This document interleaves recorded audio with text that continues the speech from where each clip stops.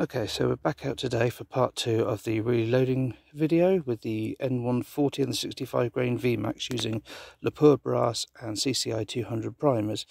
So as you can see by my coat here, I've removed the rifle sling so that the rifle can recoil back smoothly onto the rear bag there. I'm using my Accutak Bipod, and right the way up there, 100 metres away, you might be able to see it, a tiny little target. So we're going to shoot 2 different seating depths today, 5 and 10 thou from the lands, and we'll see how we get on. So let's shut up waffling and shoot some groups.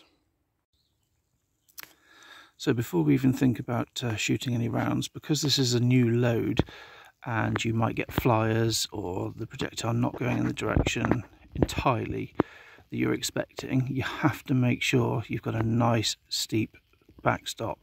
So as you can see here, left or right and height, I've got plenty of backstop. I'm shooting into nice soft earth because all it's been doing lately is peeing it down, so it's quite soft, and I'm shooting a frangible vermin round that will break up. But as you can see, a good solid backstop, nobody around the field, nobody in the field's behind, and I've got many acres behind this, so nice and safe. So let's get on with it.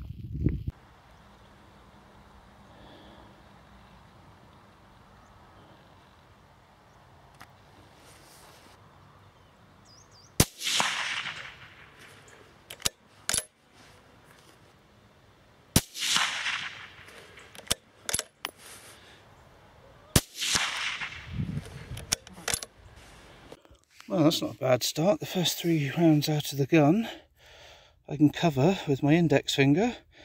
So, you know, for hunting, that is more than adequate. I believe this one was me, but we will shoot another control group just to make sure that wasn't me. But that was the cold bore, clean bore rounds as well. So, yeah, I'm pretty impressed with that. It's a great starting place. So let's see how 2.645 gets on.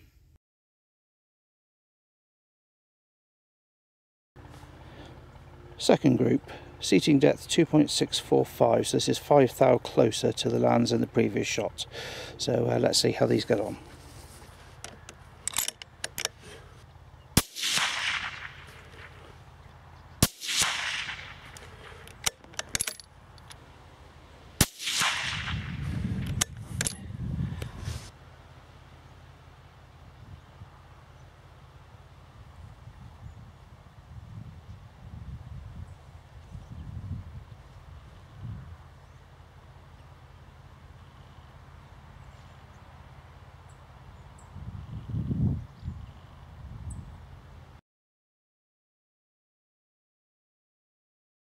Well, you can clearly see from here that the 2.640 being further away from the lands was a hell of a lot tighter than being closer to the lands.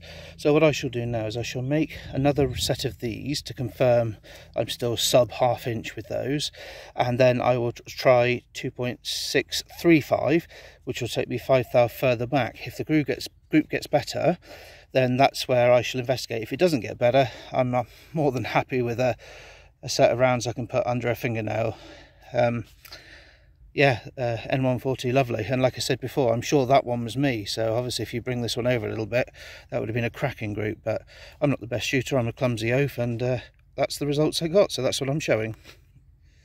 Another tip to keep your farmer happy with the permission you have: pick up your shit, make sure you leave nothing behind, no drinks bottles, no spent brass if you don't reload, and leave the conditions the same as you were when you got here. So yeah.